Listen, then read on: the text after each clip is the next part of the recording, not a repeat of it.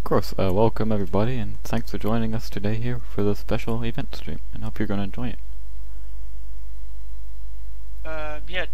We sat down the last couple of days to browse through our replay folders from the last Clan Wars event.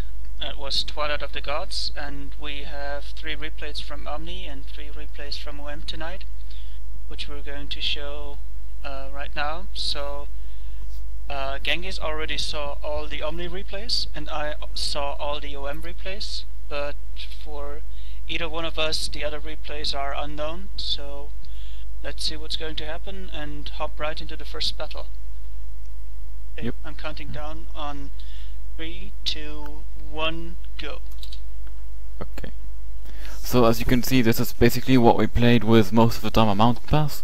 A map we had a lot, and the variations we did were rather small, just because this tactic proved to be rather efficient. We have 4 1390s which we're going to send down below, except for one which will scout on the left side. Wow, that's way too loud. What's way too loud? Your voice? No, in-game sound. Oh, your in-game sound.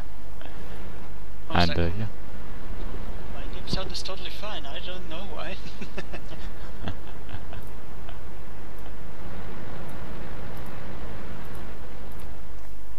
So, except the 4 1390s, you also have an M40 43 SRT in there. I'm counting 1, 2, 3, 4 IS3s, 2 5100s, 2 T32s and 2 69s. Exactly. The autoloader's job is going to be to take the balcony on H23. And the heavy tanks just stay in support, ready to flex, with 1 T32 checking the bridge.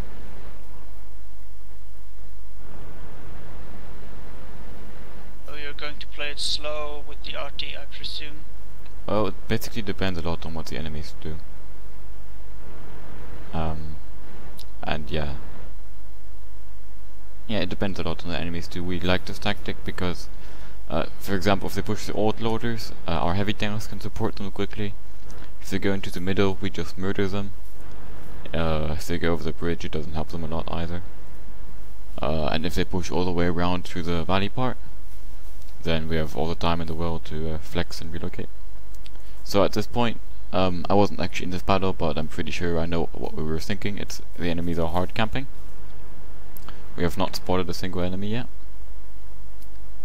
So yeah, if you want, we could ×2 the replay, my Kingmax. Alright. So 3, 2, 1, go ×2. Because yeah, not much happens at the beginning. It takes some time till we get the action. Just tell me when to slow down. yeah, we will see. You can see we've got 1 1390 flanking around on the 1 line, trying to spot where the enemies actually are. But nobody reached that position because you had your other 1390 already spotting there, but you're... Yeah, but like 1 or 2 scouts could have been there. Yeah, you're drawing the circle closer, or I don't know what to call it, but you're pinning the net tighter or something like that. Exactly, we're putting the net tighter. Yeah, that's it. So now the heavy tanks are moving forwards. But you're not pushing up right away, but you're pushing onto the glacier there, right? We're going to check out the right side, see what's going up over there. So Wacky is actually leading this battle, I guess? Yes, Wacky is actually leading this battle. He's one of our newest war leads, so that's maybe also why he's a bit insecure. We send in the 1390 first. Mitterrand.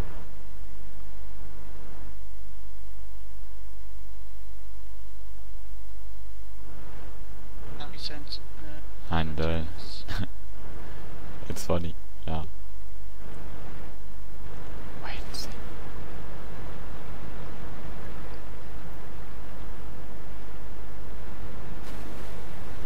The autoloader there, he doesn't want them to be where the other AMX is. Whoa. Yeah, What so Mitterrand gets completely murdered by 5100s up all the way on the hill. How the fuck did they get up there? That's creepy. It's not hard. It's really easy to do actually. But it's not a move you see very often. Like. Yeah. Oh yeah. Now I see the road. Like there's a road up there. Yeah, but it's not easy to get up on that road if I'm not wrong. Like you have to jump up, it's sent around and blah blah blah, and push each other. Yeah, you have to push each other up there. So if you would have reacted faster, maybe he would have caught those 5100s up there. But or he would have been there. We would have to be there really early though. Yeah. Because it's very close to their base. So now they're thinking about pushing with the heavy tanks. Here, but there's still the 5100s up on the right. Yeah. While our other group is basically in their base and still has only found like one enemy. So yeah, it's kind of a very weird situation. He decides to pull back all the heavies and just push with everything over the AB line, leaving the 5100s basically useless, which I think is a very good idea. I would have done, well, I don't know, but I think I would have done it like that in the first place. I would not have gone over the glacier because glacier is really hard to push there. I don't like playing there at all. When I'm playing randoms, I always play from the other side. And you got pretty good RT coverage from that side too. You can't support with RT in the glacier, so if the enemy is there, you can actually move up. Oh, okay, not with the 5100 up there, but I've played it a couple of times on Stronghold, moving up RT on the glacier, like 5 meters behind the heavy tanks, using the ridge line, and it's actually really powerful because RT just doesn't miss because it's such a close range. Yeah. Let's slow it down to ×1. Okay, done that. Done that. I'm at 5:45 now, or something like that. 5:37 doesn't. Oh. Bit faster, okay. If you want, you can ×2 it for 1 or 2 seconds. But yeah. Now there's still not a lot of tanks spotted. No, still not. Hello, Crazy Slash, by the way. Welcome to the stream. And basically, pretty soon, I think Wacky is just going to get bored and decide to push in. Yeah. Well, it's the only thing he can do, but first there's a pretty nice RT shot that halves the enemy T-32. Oh, you're playing against PM. HCA, PMHCA, yeah, so these are actually not bad they're enemies. very good on Mountain Pass. We played against them in Tier 10 regular clan wars in Mountain Pass, and they were a pain in the ass when we were defending it. They were pretty good. So we're pushing in now. We take out the first I3 immediately. And oh wow, he was not alone.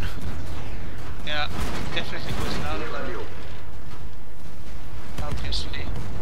Nice focus fire, taking out the first 2 enemies really quickly. Yeah. And one thing to note is the T-32 on the left, up on the hill.